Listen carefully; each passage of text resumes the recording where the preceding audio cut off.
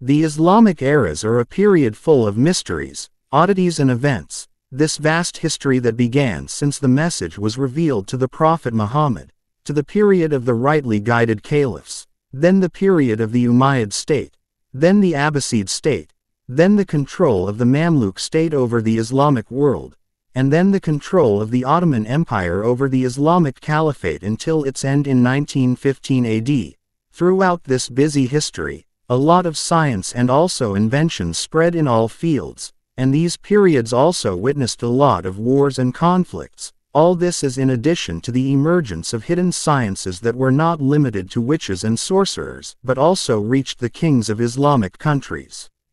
At the beginning of the 13th century AD and also the 14th century AD, the Ottoman Empire appeared, this state that began in Anatolia and was able to conquer Constantine, the capital of the Byzantine state during the reign of Sultan Mehmed the Conqueror, and began in that period to expand at the expense of neighboring countries, so it began to penetrate into the European continent. But after a short period the goals and kings of the Ottomans changed and they went with all their military might to the Middle East and were able in a very short period to defeat the Safavid state and then the Mamluk state, and it became the undisputed master of the Islamic world.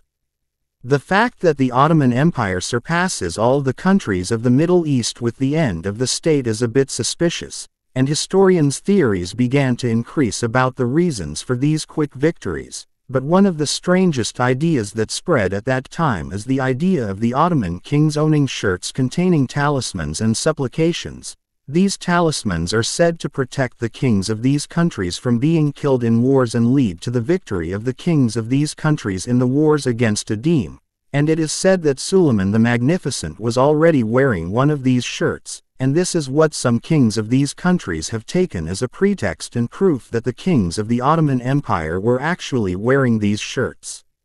There are those who criticize the idea that the kings of the Ottoman Empire may actually wear such shirts. But the idea of wearing these shirts was not limited to the Ottoman Empire, but also appeared in other places, which is the Safavid state, and who does not know the Safavid state is a state that was located next to the Ottoman Empire and was one of the strongest enemies of this state. The Safavid state was taking the Shiite doctrine as a special doctrine for the state, and this doctrine was very close to Sufism, and it is said that magic, charlatanism and sorcery in general was widely spread in the countries of Iran under the rule of the Safavid state, so the idea of the kings of these countries believing in magic and charlatanism is not strange to reality or far from the rulers of these countries. It is said that one of the archaeologists at the Museum of Islamic Art in Cairo had entered some members of the museum and gifted them a historical shirt that he had bought cheaply from one of the pashas in the time of the Egyptian kingdom. But this archaeologist noticed something strange, which is that the pasha who sold the shirt to him really wanted to get rid of it as soon as possible, and he seemed anxious as he handed him this shirt.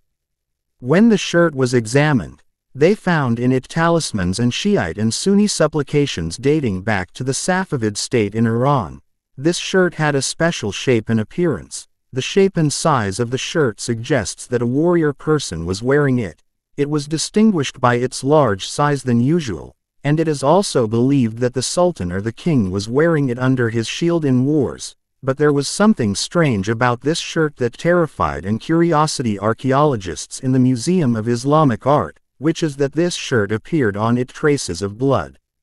It is said that this shirt belongs to one of the sultans of the Safavid state. This sultan was in bloody and fierce battles against the Ottoman Empire, and it is mentioned that he was about to lose against the Ottoman Empire, so some were able to convince him of the need to resort to priests and charlatans in order to find him a solution to this great problem. And indeed magicians, sorcerers and predictors have a great place in the era of the Iranian state since ancient times, and perhaps this dates back to the time of the Persians. This matter was really strange, as this sultan gathered all the priests and charlatans and ordered them to find a solution. Indeed, these charlatans made a shirt for this sultan and its shape suggested that it was a shirt surrounded by claims, and they convinced the sultan that he would not be defeated while wearing this shirt. And indeed the Safavid sultan wore it down his armor and clothes, and the strange thing is that he achieved great victories over his enemies, but after a period of achieving these victories began successive defeats on this sultan, and it is said that he lost his mind and died after that,